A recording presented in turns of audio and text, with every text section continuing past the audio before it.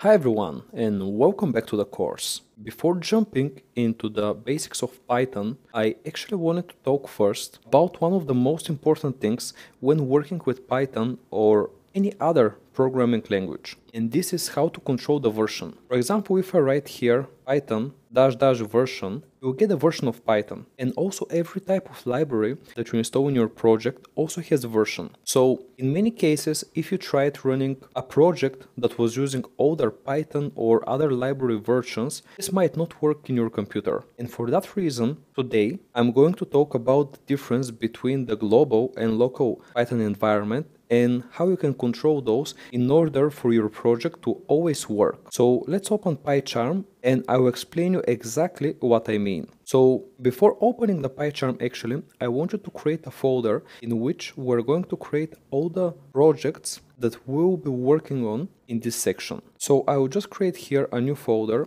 and I will call it section 3, and inside this folder we will create all of our Python projects. So let's now talk about what is a global environment. A global environment, this is the Python version that is installed in your computer and all the libraries that are installed in your computer, but they are not local to the project. For example, if you write Python 3, actually let's write where Python 3, you will see where your Python interpreter is located. And this is the default version that every Python script will be using in order to execute. You can also write where PyTest and you will see where the PyTest is installed. So this is installed in frameworks, Python frameworks, versions, 3.10, and this is PyTest. So this is the default version that PyTest is going to be using. So let's say if you create a project on that version, but in the next version something changes, then your project will not be able to work with the new version. So let's create PyCharm project and I will show you how you can control that. So let's write PyCharm. Okay, let's create a new project and let's choose our section 3 folder. So I will select desktop, section 3. Okay, let's add slash and I will call this one calculator, which is actually going to be the name of our first project, which we will talk about in detail in the next video.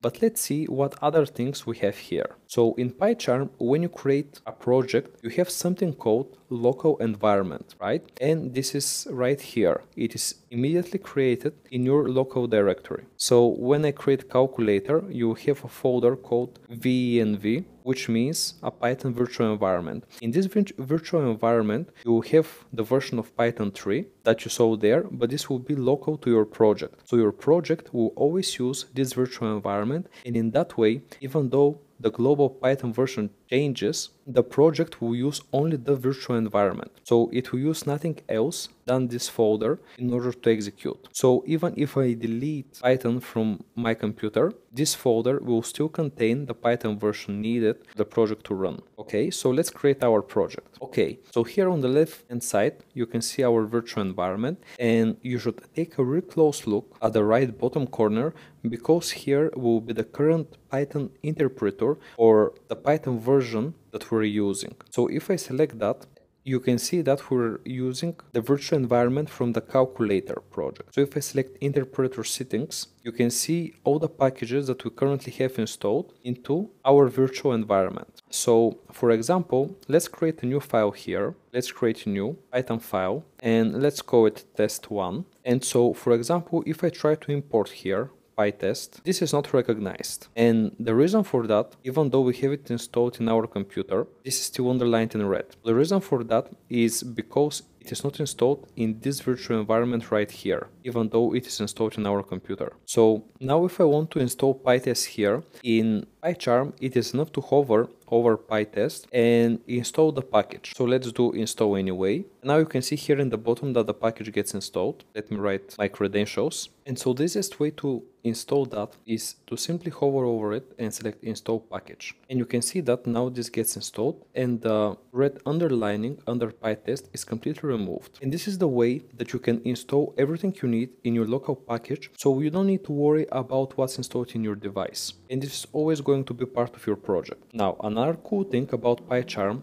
is that if you select terminal, you're immediately into your virtual environment. So you can run your code from here and you have all the packages installed. Obviously, for the introductory videos for Python, we wouldn't need PyTest, but it is good to know how to install package and manage your virtual environment. So just to recap, the best practice is if you have a project with virtual environment set inside it. In PyCharm, you can use your virtual environment, which has the Python version and all the libraries that you desire to install. You can access it from here and you can see what you currently have. For example, in this project, I changed to Python 3.10, which is the last Python version. And if I would like to install any type of libraries, I can simply do pipe install. And let's say we would like to install Flask, then Flask is going to get installed into your virtual environment as well. So if I close that and open it again, you can see that Flask now has been installed in my current virtual environment, but not in my device. And this is how, guys, we're going to be working throughout the course,